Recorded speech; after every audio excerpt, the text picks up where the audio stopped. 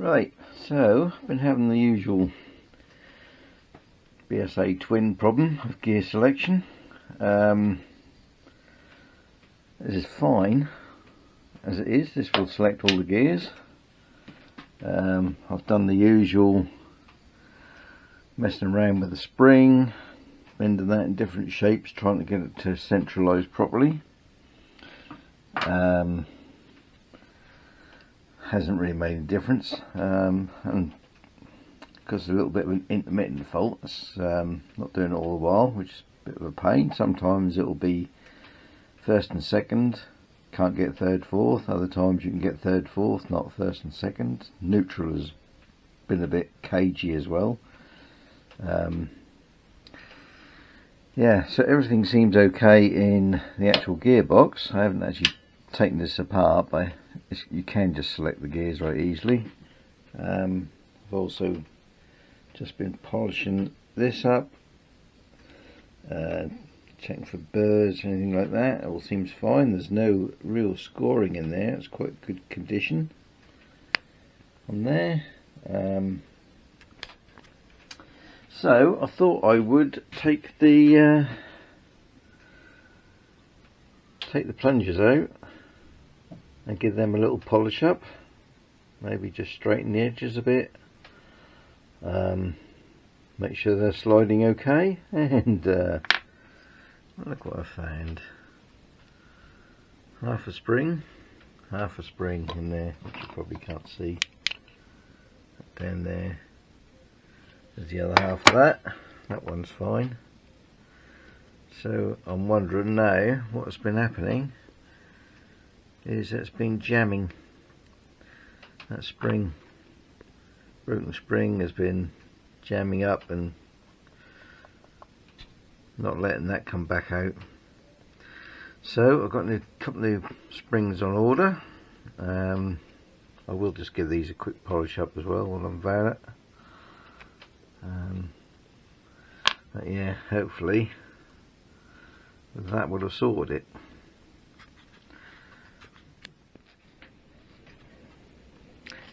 So they've got replacement springs for the plungers, and also a new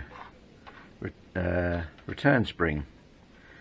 An interesting thing about this is a new old stock one, so all looks quite parallel and everything on there. However, you look at it this side, and one tang of that spring is straight and the other goes across at an angle. So the only thing I need to do now is work out exactly which way round that should go, because the pattern one I had, I don't think I had that crossover, or if it did, it was crossed over equally. Unfortunately, it's still bent around now because I've been trying to get it to select.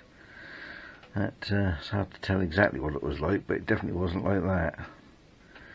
So that could be another little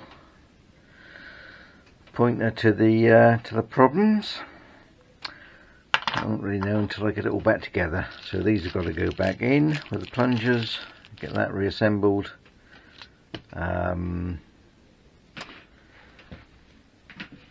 Yeah, so that can go back in there, and could actually give it a temporary kind of try to see how it works without the cover on.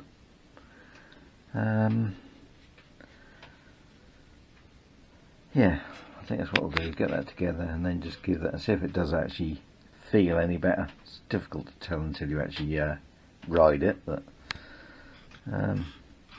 yeah, we'll see how it goes.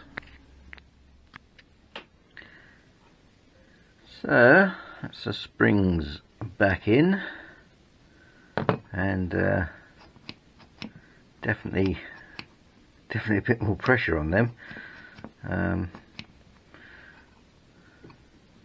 Yeah, so hopefully that will make a bit of a difference. Yeah, I'll just drop a bit of oil down there just to give them a bit of lubrication, and yeah, refit it and give it a go.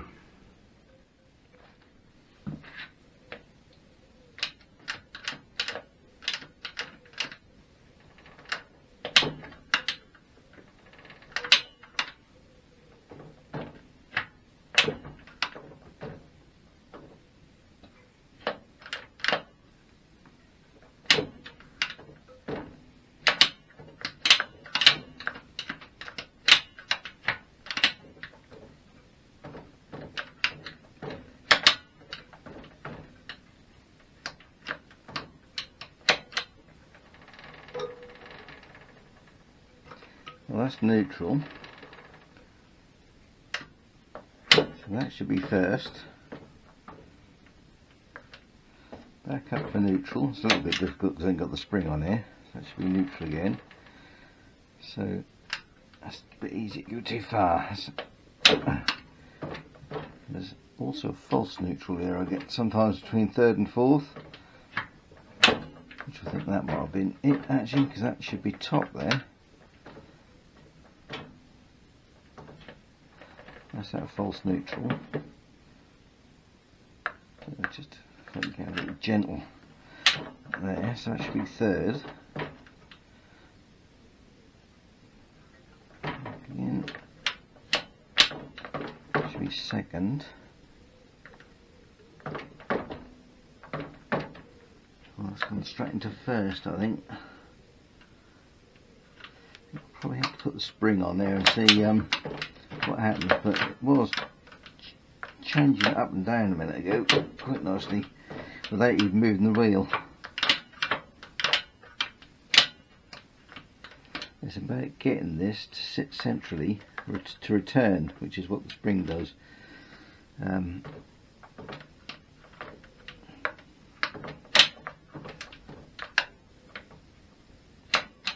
this, it's got a bit of float in it, so I don't know whether I might even see if I can shim that back so I can get all this float. Let's see if I press that.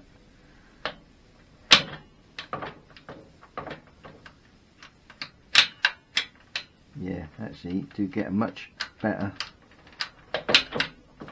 change with some thrust that way. Yeah. Well, that's better, yeah.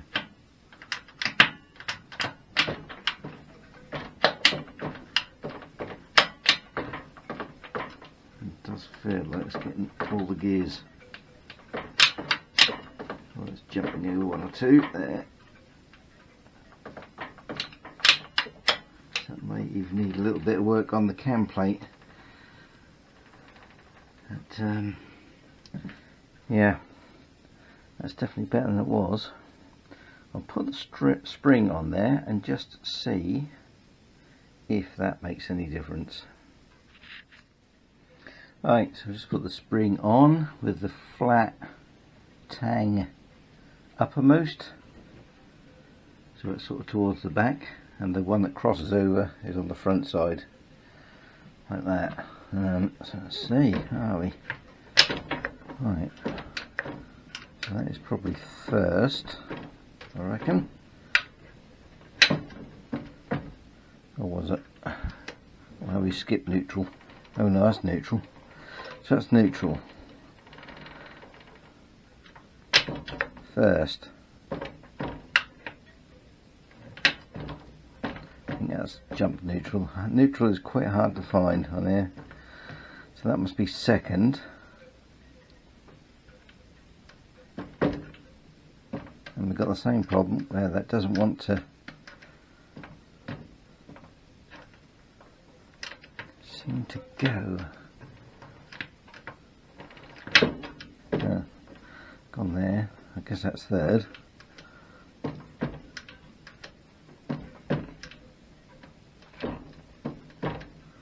Yeah, still getting the same kind of. I'm not sure if that's third or fourth. Really, it won't go up anymore. It won't select up anymore. So let's go down again. So assuming that's fourth. That's the false neutral. Third.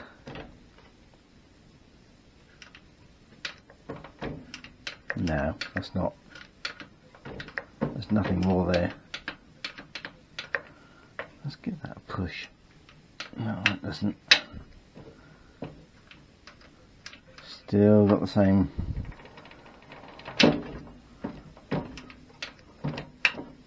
Most of the time you don't even know what gear it is in. It does seem to help with a bit of pressure that way though.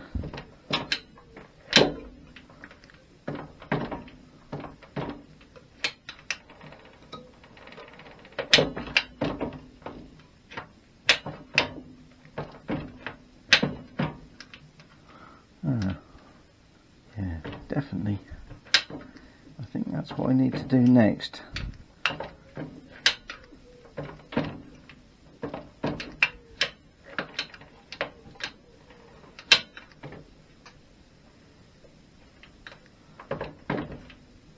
Get some thrust that way.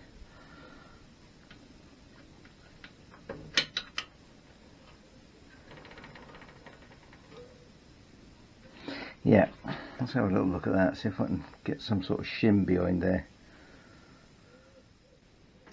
Right, I just, before I took this all off again, swapped the spring round, so I now have the flat tang towards the front and the crossover on the top here, and it does seem actually to be much better. That's first, neutral,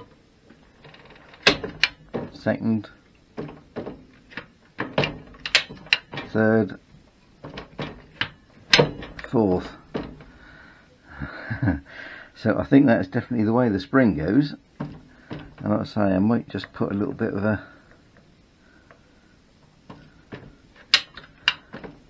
shim on that, because it does actually seem to make that much smoother with a bit of pressure. Yeah, that's definitely better anyway. Right, so I've got some shims. Here's a 19mm internal diameter. I've got some 1mm and some 1.5mm, which will fit on there. I think I did calculate I need about 0.5mm, but because I've got this, rather than keep using paper gaskets, just in case I have to take it all to bits again, I've got a nitrile rubber gasket, which unfortunately is a little bit thicker.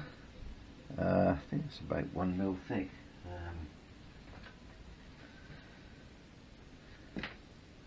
That is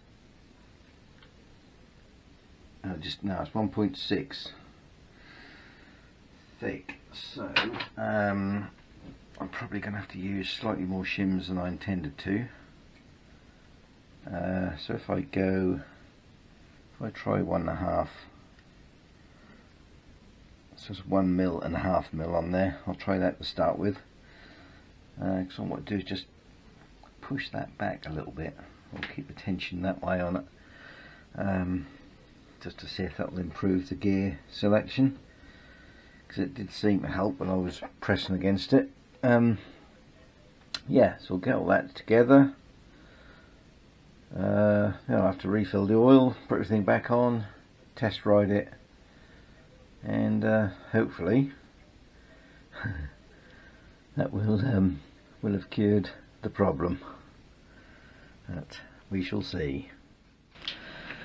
Right, there we are, all back together. I even did a little bit of adjustment on the kickstarter so that it doesn't flop over quite so far. I welded up the original stop and then re-drilled one further round so it doesn't go right back. That was burning out somewhere there, got a little burn mark. Yeah, that was just touching the pipe, so that should be okay. And yeah, what was I saying about the tank? How on earth do you get a pinhole there? I mean, I have just pressed that in. That was a proper bubble a minute ago. So it's a good job I didn't respray the whole thing, because it looks like at some time I'm going to have to redo it. I think we'll just run it for a little while, see if anything else appears.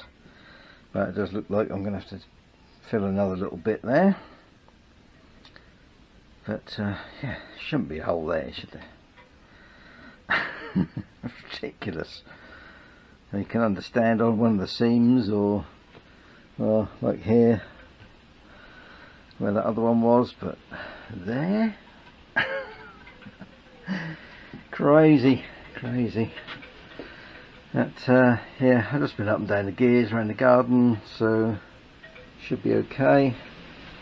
I'll have to take it out for a proper run before too long, but yeah, I think that'll do me for today. So I think next BSA A50 wasp video will probably be a little run out on it somewhere, just a little ride around the lanes or something. Yeah,